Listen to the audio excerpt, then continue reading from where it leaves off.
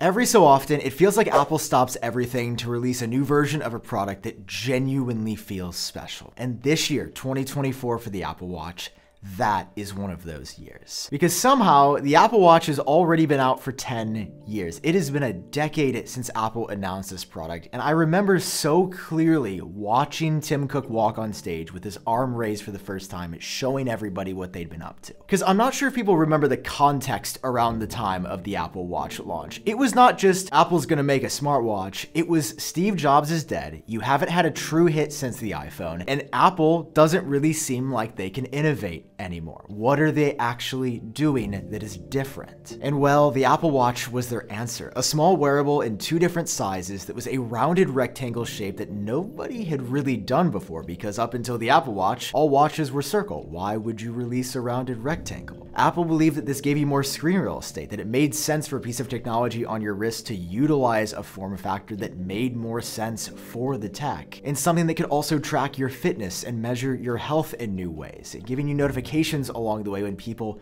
text you. I feel like people look at the Apple Watch and it's like, oh, of course it was a success. But at the time, people did not think this was it. People were like, Apple can't do this. They're done. There's nothing else happening from them. And Tim Cook had a different vision. And now it's been a decade of that vision. It's been a decade of this rounded rectangle that's basically looked the same since 2014. So what's coming next? Based off the latest leaks and rumors, I'm very excited to show you what I believe is the best look yet at the Apple Watch 10, and here it is. While fundamentally it's keeping the DNA of what the Apple Watch has been and will continue to be, it reinvents the form factor, gives you a crazy good looking display, and completely changes the band system while also introducing some breakthrough health features. And I could not be more excited for this product because I just feel like the Apple Watch has been due for an upgrade.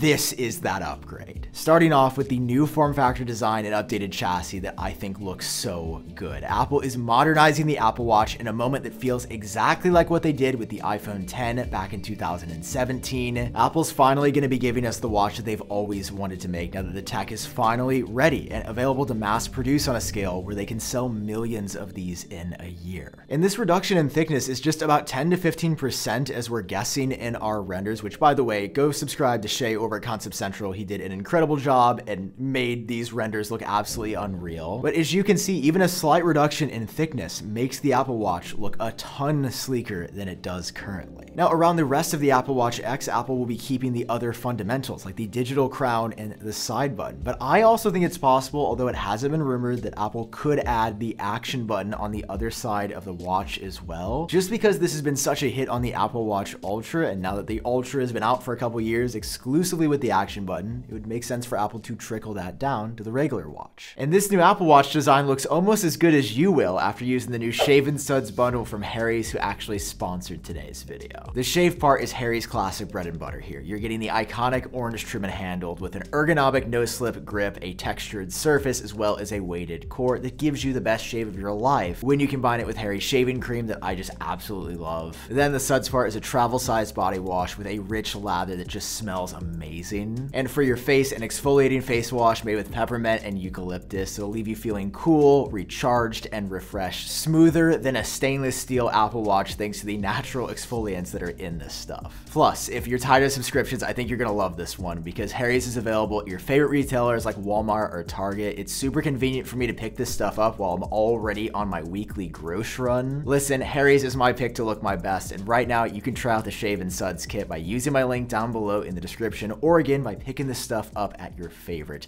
retailer. A huge thank you again to Harry's for sponsoring this one. Now let's get back to the Apple Watch. Here's the thing though, along with all these visual changes for the Apple Watch 10, there's also going to be a pretty functional hardware change when it comes to the band system for connecting your straps to your watch. Because for the first time in the Apple Watch's history, Apple is said to be ditching the prior band system and switching to something that is magnetic and completely different from what we know currently. And while on the surface it might sound like Apple is just changing the band system to force everyone to buy new bands, there's actually a pretty good reason for the change. See, if you look close at the band system on a current Apple Watch, it sort of eats into the frame of the watch, and you're actually losing a decent amount of dead space there where you just slide in the band connectors. Space on a product that is already so tiny that could be used for more battery or new components or breakthrough health features.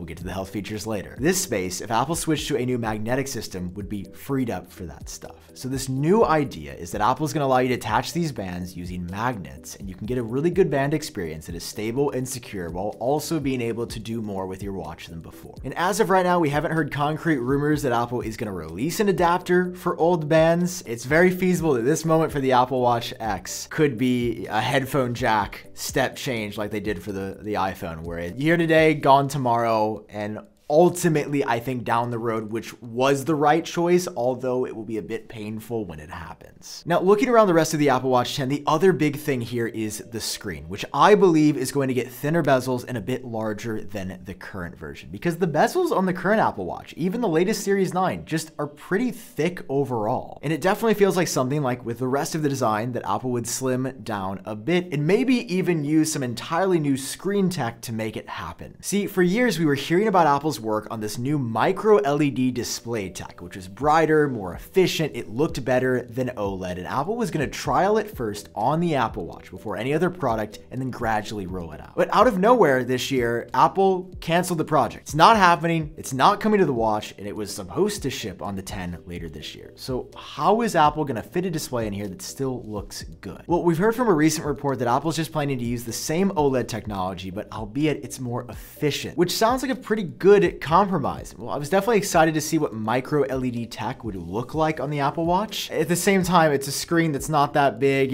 and I feel like OLED is still basically the best you can get. To me, the most important note for the screen here is that it is remaining the rounded rectangle. There have been zero rumors, zero credible sources whatsoever saying that the Apple Watch is going to go circle or that Apple is changing the general form factor of the screen. It is a rounded rectangle. It's been like that a decade ago, and I very much believe it will remain a rounded rectangle for the next decade moving forward. The thing about the Apple Watch, though, is that it's never really been about the screen or how it looks. It's always been about the health and the fitness features. And this year, we are finally getting one of those health features that just feels like we've made it pretty much, because 2024 will mark the beginning of blood pressure monitoring on the Apple Watch. Apple has been working on this for a super long time, probably since the start of the Apple Watch a decade ago. And if you're wondering why blood pressure monitoring is such a big deal, why I'm this convicted that it's a step change for the watch, it's because about half the people where I live in America have high blood pressure and they don't even know it.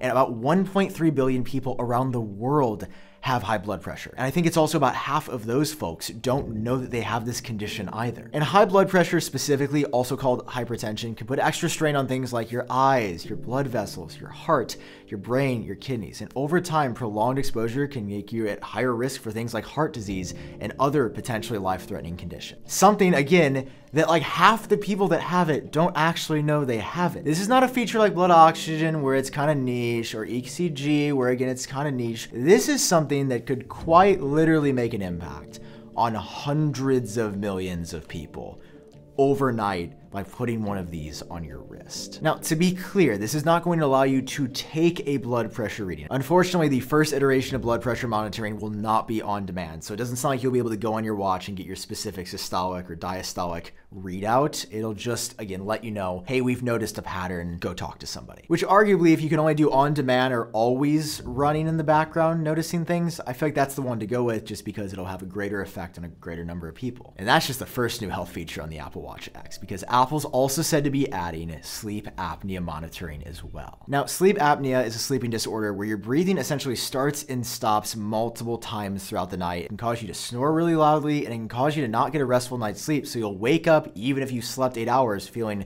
super tired and exhausted and not really knowing why. Because all of this is happening when you're sleeping, you might not even know you're doing it. It can be really hard to diagnose. So Apple's going to build a feature into the Apple Watch, potentially even through software that they could port back to older Apple Watches, where while you wear your Apple Watch at night, it can hear your breathing patterns, look at your pulse rate, and also listen to see if you are getting the characteristic very loud snoring or some of the other symptoms of sleep apnea. Another thing that people might not even know they have, that your Apple Watch could genuinely impact your quality of life, which is those human touches that I think are gonna make the Apple Watch X more than just a cool looking new redesign. Now, finally, there's also a third health feature that Apple's been working on, but unfortunately, it's not ready just yet for this year. And that feature is non-invasive blood glucose monitoring, which was actually, according to some reports, the last thing that Steve Jobs commissioned before he passed away. This feature would be a genuine breakthrough for people with diabetes because it would allow you to get your blood glucose reading without pricking the skin. Generally, you have to have either something like in your body or pricking your skin, drawing blood, getting a reading of your blood sugar levels. It is invasive. It's something annoying that you have to do all the time that people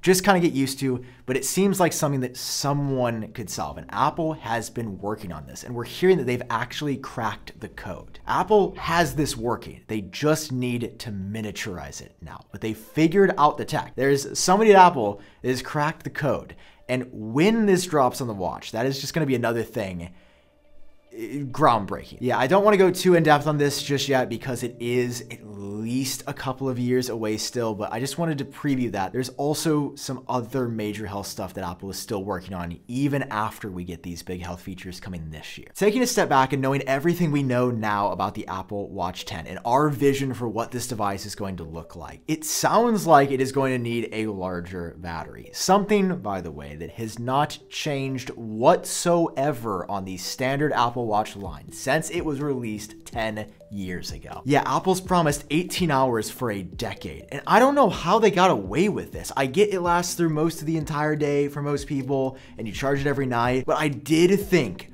a decade into the watch, and I remember everybody said this in their reviews back in 2015, the battery life's gonna get better. I mean, kind of hasn't. The only specific rumor we have for the battery life so far is that Apple is putting a more efficient OLED display on the Apple Watch X. More efficient means less battery draw, but then other features like blood pressure monitoring could potentially take more battery. So I really wouldn't be shocked if Apple said it was the same 18 hours, especially with the device getting thinner. But considering that Apple has packed double the battery life at 36 hours into the Apple Watch Ultra, I just feel like there is a way 10 years into this product to make it at least a few hours better. In short, it is a big year for the Apple Watch, a big year following a succession of really small updates for the product and never a truly major crazy overhaul. This is the 10th generation version of the Apple Watch, and I really do think it is going to redefine what a wearable can be once again, just like it did back in 2014. Okay. Thank you so much for watching. I love you guys so much. I appreciate you. I'll see you in my next video. Bye-bye.